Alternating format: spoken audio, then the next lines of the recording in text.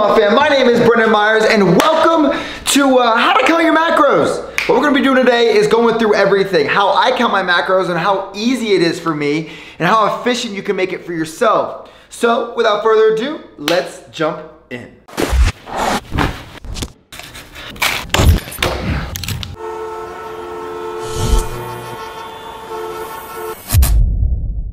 Alright, so before we get started with counting macros and understanding it, the CreateU Greens have officially launched. Link is in the description. There are 4 different influencers that are representing this, and there's only 2,500 bottles. So hurry up, they're gonna sell out pretty quickly. We formulated this over 8 months. I'm super excited for them. And if you're too late, go ahead and pre-order the next batch, because the next batch, we're gonna have 15 influencers and they're gonna be selling out like wildfire. I really appreciate your support. Now, counting macros. First of all, if you're not drinking a gallon to a gallon and a half every single day, you're making a lot of mistakes, I promise you. Your body's made up of fluids, of a lot of water. If you don't have any oxygen in your body, what happens? Water carries oxygen to your muscles. If you want proper progression and you want your performance to exceed anything you've ever imagined, drink enough water.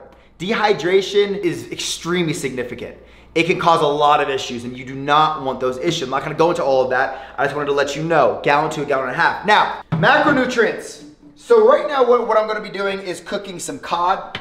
I have some asparagus. This is from Icon Meals, but I have asparagus, a bunch of asparagus, and then I have shrimp from Icon Meals. But also in here, on my air fryer, and by the way, if you have not gotten an air fryer, I highly suggest you do. One of the best ways to cook things without having to really cook them. I mean, this is the truth. The best, most powerful thing out there, and very fresh. So I have zucchini and there are also tomatoes.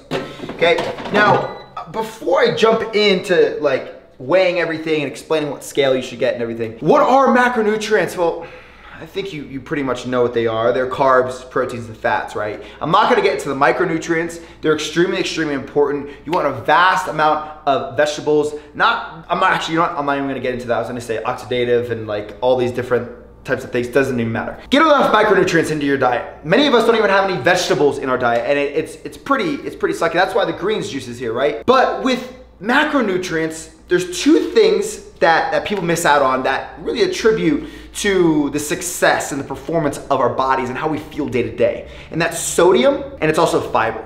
Now fiber, I'm not gonna go into explaining the different kinds of fiber and how it digests or anything like that. All I'm gonna say is, you generally wanna have about 25 grams. If you're at 2,000 calories a day, 25 grams as a male. You want a little bit more. It's okay to get a little bit more. It's completely fine. If you're at 3,000 calories, go ahead and get 30, 35, 40 grams of fiber. It's very important and essential to your digestive system. Now remember, your gut really is like your brain of your body. It is similar to that. So if your body is always under stress, you might want to look at your gut. You might want to look at your sleeping. And actually your gut can affect your sleeping. Your gut can affect how you're training. Your gut can affect everything. So basically what fiber does is you eat it and it clears you out. It goes straight through. It hardens and it goes all the way through your digestive tract and you shit it out. And if you're having good shits, your fiber is most likely right where it's supposed to be. Now sodium. Sodium really regulates the fluids in your body. So if you don't have enough sodium, you may be feeling fatigued. You might not be as strong. A lot of this comes down to the water that's provided to your muscles, the water that's provided to your cells, the fluids that are like you need enough sodium in your diet. It's just like salt, right? Not table salt. There's a lot of shit that's not good with table salt. Sea salt and Himalayan pink salt, I highly suggest. Now, generally, you don't want too much salt because it puts more stress on your heart. Imagine if your fluids, if you have too much fluid being held in certain areas of the body or in your body. That's not good on your heart. It works harder. That's why they said that your cholesterol adjusts because of it and all these different things, okay? So be very specific with how much sodium you're intaking. Generally, I wanna have about 1,500 to 1,800 milligrams per day, and sometimes I exceed that. You don't wanna go above 2,500 a day. You definitely don't want to, and that's an everyday thing. So be consistent, be very dedicated to that craft. Okay, so sodium and fiber out of the way. Now, let's get into macronutrients. So to count your macros, how do we do this effectively and efficiently? Now I wanna remind you, I never counted my macros up until about 4 or 5 months ago. And through that time, I've been able to experience it from a different point of view. I'm not just a regular bodybuilder. I do have a show October 5th, but I'm not just like a bodybuilder and that's what I did. I played college football. I ate like shit. I had fun. I went out and I ate this. I never was training for the performance, like to see my body look a certain way, right? But if you want to get to a specific body composition, meaning your body fat percentage, whatever it is, you gotta look at your macronutrients, and also it could be affecting your hormones and your gut health. Just a quick like tad bit. Generally, you can have your carbohydrates around 55%, 50, 55%, and then you split the protein down, so 55 plus 30, 85, 75, 85, and then you have 15 fat. You want 20 fat, 30 protein. You can always shift it around, 50 carbs. It all depends on what you want. So general rule of thumb, look at it as like 50%, 30%, and 20%. You can look at it like that. That's a good number to go off of and just base off of. Now you also need to understand how to get your maintenance weight. Like how much weight do how many calories do I need to consume every single day in order to hit like a maintenance, to make sure that I'm not gaining weight or losing weight, because it all does come down to surplus or deficit of your caloric intake, and that means everything that you're consuming, then also what you're producing as you're walking throughout the whole day and the energy expenditure throughout the entire day. That's very important as well. So if you want to lose some fat, go ahead and walk like 10,000 steps, 15,000 steps every single day. It will actually benefit you much more because you're moving more energy. What happens when you burn more energy? It doesn't matter like how much you're eating. Well, it does, of course, but whatever you're eating, let's say you're at 2,500 calories every single day or 3,000 calories every day and you're walking 10,000 steps, you're gonna burn a little bit more than if you're just walking 3,000 steps. 7,000 steps more of work. So that work is going to contribute to you losing some weight, and most likely fat, metabolism. I'm not gonna get into that. Now, macros, with those macros, let's say I have, for me right now, because I'm competing, do not go off of this. Do not base anything off of this, because I am competing. I am 70 days out, or 70 days out, and I'm on a low carb day, okay? So I have 180 carbs. I weigh 194 pounds. I'm at 180 carbs. I'm at 85 grams of fat, and then I'm at 220 grams of protein. A lot, right? A lot. So first off, this is what I'm gonna tell you, and I suggest you take a digestive enzyme. I highly, highly suggest you take a digestive enzyme. CreateU Nutrition, we're gonna be coming out with some as well. But first, this is who I take, Digest Gold AT Pro. Okay, so digestive enzymes, basically what it does is it just paves the way for the food and everything to be able to digest properly and efficiently. You don't want it to be all like combusted up in there and taking a little bit longer or anything like that. It puts a lot more strain on your body, so digestive enzyme. And I do that before every single meal, every big meal especially. And before I train, I take 1 or 2 with my meal. I'm telling you, it's incredible. You're not gonna be farting anymore. You're gonna feel so much better. Now, when I count my macros, the way I count them, I use 2 different scales. So we got the AccuWeight, the ACCU weight, WEIGHT. I'm not a fan of this. Taylor behind the camera is. I generally don't like it. What I do like about it though is you have fluid ounces, you have the milliliters, you have ounces, you have grams, you have all of those, which makes it pretty efficient, right? You have, if you need milliliters, whatever, perfect.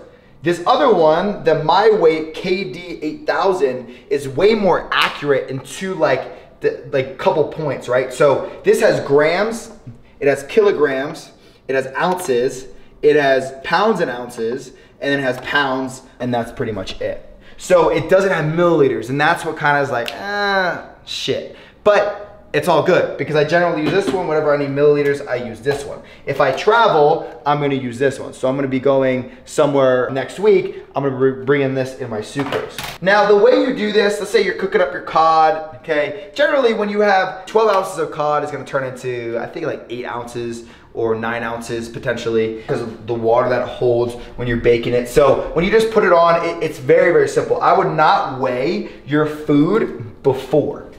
I wouldn't weigh it before, definitely not. And also, depending on the seasonings that you're putting on or the sauces, you wanna actually weigh out your sauce first. So you cook your food, but before you cook your food, you go and weigh out the sauce on the scale. Then you put the sauce on here, then you weigh it after, and you subtract the sauce from the entire tray, okay? So again, you're gonna take this cod, okay? You're gonna put it on a plate. Then you're gonna take a little cup and you're gonna put sauce in it and you're gonna put it on top, the milliliters, or whatever, ounces, whatever the hell it is. Then you're gonna weigh it, boom, you got your weight. Now, you weigh this. You weigh the actual pan and the aluminum, okay? Because you don't want any fish on there, because you gotta understand how much the sauce and this weighs before the fish, right? So then you simply, it's actually a pretty simple process. You simply weigh this and this, you get whatever it is. Let's say it's 40, whatever, 40, 50, 60, 70, whatever it is, whatever the grams are. You bring the fish, you put it on top. You already know how much this weighs, you already know how much the sauce weighs. You put the sauce on top, you bake it, you put it on top of here, you take the total weight and you minus it by what the tray weighed and what the sauce weighed. Simple as that, okay? So that's one way, whenever you're baking, right? Now, simple way of just weighing all this stuff, generally I put the plate on here first. And I hit tare, T-A-R-E, or tar, tare, whatever. This zeroes it out. Zeroes the plate out. So this is a 0 to the scale. And all you do, and I'm actually eating right now, so this is what I'm gonna do. I'm gonna take this asparagus and I'm gonna weigh it out and making sure there's not much water on it, because that makes a huge deal. And I have about 172 grams of asparagus, okay? I'm telling you, this is a very simple process if you're doing it right. So let me grab my phone. I go to MyFitnessPal. Definitely just go to MyFitnessPal. One of the easiest ways to do it. You go in there, you put in asparagus, 172, and then I'll show you what it looks like here. So, right here, 172 grams of asparagus, boom. That's 6 grams of carbs. I go over here, I'm like, all right, I got my scrimp. And you can do two different things. You can do two different things. You can weigh out you can see how many carbs, fats, and proteins you want before your meal. Or if it's in the middle of the day, I generally just go ahead and I throw it on there and then I weigh it, because I know that I have a lot more carbs, fats, and proteins to consume. And I'm not too worried about it. So I'm gonna grab this shrimp and I'm gonna show you another way that you can do this as well. I'm gonna grab this shrimp. And actually, you know what? I'll show you right now. Instead of having the plate on there with the food already, because I already have that weighed, it's cool. Put this on here, okay? Everything's on here. 315 grams, right? Obviously, I'm not gonna eat 315 grams of shrimp or 11.1 ounces of shrimp, because this also is weighed in there. So I'm gonna hit the reset so it's zeroed out. This is zeroed out. And all I'm gonna do is add shrimp to my plate. That's all you do. Add shrimp to my plate, make sure the liquid's out. I want any of the liquid, because that's gonna weigh something. Okay, so let's just say I'm only having 5 shrimp. You see this? Now it's in the negative 1.80 ounces. So you can see, you can do it both ways. You can have the food already made and you put it here and then you're just removing it each time. The only reason why you can't do that with the cod and the sauce is because the sauce also weighs something, right? So it's a different like a whole facts, nutritional facts, than the actual cod itself. So I take the shrimp and boom, I put it on there. I know exactly how much it is. Now, the other thing is, like, you can use something like this. You can put anything on this thing and plop it on and then remove it and put it on there, and then you can see exactly how many calories or macros there are there, okay? So that's just a couple of ways that you could be doing it. Now, I will say this. I'm not big on, like, I usually get my calories, right? And I say, all right, this is how many calories I need to kind of consume, but I focus more on my macros. I get my macros, I know my macros for the calorie range that I'm looking for. And then that's what I focus on when I grab any packages of any food, right? Because a lot of the times, like, you'll add up the calories and it doesn't match the protein, the carbs, and the fats. And it's because some of these boxes, they contribute the fiber into it. And they also contribute sugars into it. I don't know why, like, for me personally, I don't understand that part of it. I'd rather it just be like my proteins, my carbs, and my fats. It's the food industry. What the hell? Nothing's simple. So that's pretty much it. That's pretty much it. And this is a very, very easy way to really get everything that you need and understand it quickly enough. I'll give you another example. So let's say you have a bottle, right? You take the cap off, obviously. Oh shit, it smells so good. I put it on here and then I click that button. See how it's reading right now? It's reading it so I can get to the 0 ounces, boom. Then when I pull stuff out, it simply says the negative. And that's how I know how much I'm taking and I'm putting on my bread. So you have your 2 slices of bread, great. You don't need to weigh that out because it's already, like, nutritional facts are pretty accurate. And then you take that, you put it on top, and you know exactly how much is in that meal. And that's pretty much it. That's how you count your macros. At first, you're gonna be like, oh, this is a pain in the ass, blah, blah, blah. But like, it really isn't. It really is pretty simple. When you eat, you throw something on there, and then you actually become intuitive. You're like, okay, this much rice, or this much carrots, or this much chicken or turkey is 6 ounces or 8 ounces. 6 ounces of ground bison is actually a good amount, right? It's like a little bit more than this. But when it's 8 ounces, it's like out here. And I kind of know, and I'm like, all right, if I wasn't prepping for a show, I would just do that. That's how I'd count my macros. I'd be like, okay, I've done this for long enough. I know that that's like 6 to 8 ounces of bison. So that's pretty much it. Very, very simple. You're able to bake now. You're able to do whatever you want. Even on a pan. Put a pan on this bad boy. It's a little bit more expensive, but you put a pan on there, even if it's hot, it's okay. Viewer discretion is advised if anything happens and I put the pan on there in one of my videos and it blows up. Yeah, I am not your doctor. That I did not tell you to do that. No, kidding. Anyway, so put it on top and yeah, you basically take the fish off or the chicken and you take it out of the pan, or you want to add some sauce to it. Let's say the cod, because the cod's here. Let's say you cook it on the pan, boom, it's done, or it's halfway done, or whatever it is. And you say, you know what, that's pretty good. That's good enough. I know that it will be like a little bit less, of my macros will be a little bit less once it's done, but I'm gonna put it on here, then I put the sauce on top, boom, I see how much sauce is on there. I can easily put that into my Fitness Pal, and then I put it on top and I cook the rest. Like, it really is that simple. So if you have any questions about this, go ahead and comment down below. I'm sure there's some nutritionists that follow me that are like, you know, the keyboard warriors are like, I'm a nutritionist. I know everything about protein. Protein's good. You need 400 grams every day. You know, like, guys, allow the nutritionist to do the nutrition shit and let yourself do your own shit, whatever that is. So comment down below if you have any questions. I'll try and get back to you. Really busy right now, but super excited to release this video. I'm so happy that you made it all the way through. And remember, CreateU Nutrition, link in the description. Greens juice. It's a badass product. Prebiotics, probiotics, 3 different types of mushrooms. We have fruits, vegetables, things like spirulina, ashwagandha, we have cinnamon, we have like organic banana, like all these different things that are in there, and we wanted to just come out with a bang. We wanted to start. It's gonna be a big company. It's gonna be a big brand, and people will really value it because we listen to you. And also shipping, $2 domestic and $7 international. So if you are international, don't even worry about it. We're gonna ship to you all around the world, no problem, absolutely. So yeah, thanks for tuning in. Also podcast every Tuesday and Friday. Super excited to keep on going with that. And if you have any questions, again, comment down below. Send me a message on Instagram if you watch this video at the Brendan Meyers. I'll see you next time. Peace.